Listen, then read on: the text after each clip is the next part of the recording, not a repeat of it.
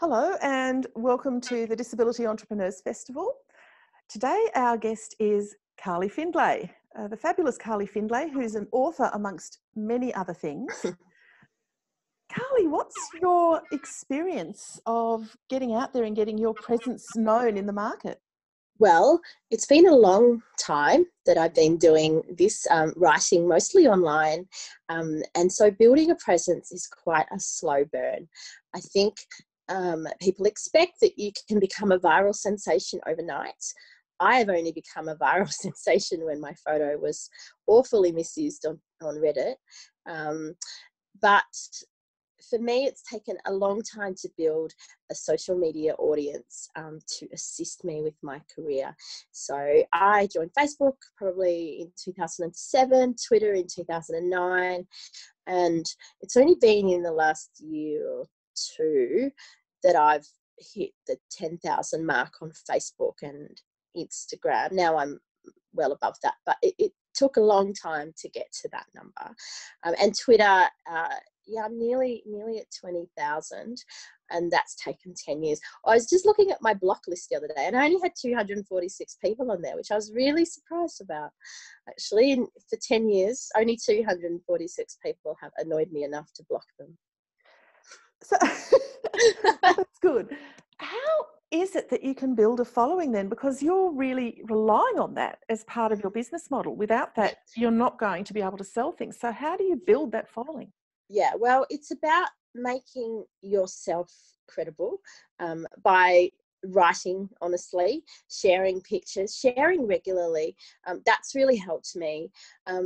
A few years ago, I went to ProBlogger, and ProBlogger was a blogging conference, and I learned about scheduling things and making a content plan. So it's really just a simple content plan. So Monday to Sunday, and say on Monday I would share something of my own, Tuesday something of someone else's, Wednesday a photo, so on. And I mix that up. I mean, I don't do that anymore, but it certainly helped me. And that's what the advice I would give someone that wanting to build a profile, by sharing mostly other people's stuff to show you that you care about other people, that you value other people's opinions, that you want to create discussion, and sharing a lot of your own stuff as well. But not so much of your own stuff compared to other people's stuff. Although I think Instagram might be a bit of a different thing there, where you're mostly taking photos of yourself and things that you've seen. So so it takes a long time. And also, one thing I have found is the numbers on social media do not equate to the numbers of things that you will sell or work that you will get. Just because I have 16,000 Facebook followers does not mean I have sold that many books. I mean, I might have, but generally not. So it really does take a long time to build people's trust enough to ask you to do work for them, or want to buy your book. Yeah. You used that word trust there, and I was interested in, you're talking about building a following, you're talking about getting out there. Yeah. Part of that is about building your brand, isn't it? How do you decide what type of stuff comes under brand Carly and what doesn't? Yeah, I mean, it's tricky. I think brand Carly is about appearance diversity, fashion, food, and disability stuff. And so I try and share lots of stuff by other people that's related to that.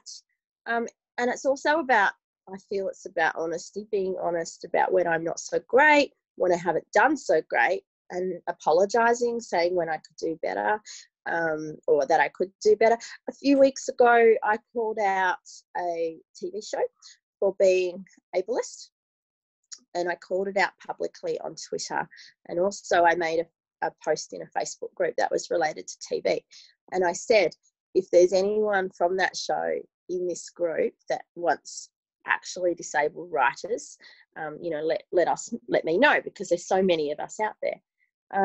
When I got lots of, actually in that group it took a while to get any kind of response, and I said, is anyone talking? But about after that, immediately I got a couple of people that said, this isn't on, or we'll put you in touch with someone. And the head of the programming the comedy at that particular TV station got in touch with me, and we had a meeting on the phone, and he said that I actually misheard it. It wasn't ableist, and that was great to know that. And he said he's going to provide me with the scripts and everything, and I could look. I work at Melbourne Fringe, so the festival was on at that time, and I had no time to look. But by the time I looked, I confirmed that it was, yes, I had made a mistake. And I'd gone back and I'd written in the Facebook group that we had this discussion, and I made a mistake, and I have in fact confirmed it was not ableist. And I thank people for their time and all of that. And I did the same on Twitter, and I did a little thread to say, you know, I'm sorry, I made a mistake. I mucked up here. So I think it is about that, and the people that were involved in that TV show were very thankful for me doing that, for me saying, you know, I was wrong here. I do know the TV show has been ableist in other ways, so I provided them that feedback privately. And I said in my email that in hindsight, I probably should have gone to them before mouthing off on my public social media. So, you know, you live and learn. And I think it's really important not to delete your comments if you have made a mistake, because so many people take the time to educate you when you do muck up. And so deleting that means that everyone has lost that valuable information if people have commented. I'm hearing from you there, a lot of the brand trust thing is about being yourself, authenticity. Yeah, absolutely. And I think being autistic is I'm sorry. Oh dear. I think being authentic is about admitting to when you've done wrong, and also thanking people who have taught you. You know, lots of people now say that they've heard me talk about inspiration porn, which I have done, but I will always say Stella Young coined that phrase. Absolutely, it did. Carly Findlay, thanks so much for being part of the Entrepreneurs Festival. Thank you so much for having me. Is that it? Do you think that we covered enough? I reckon we did.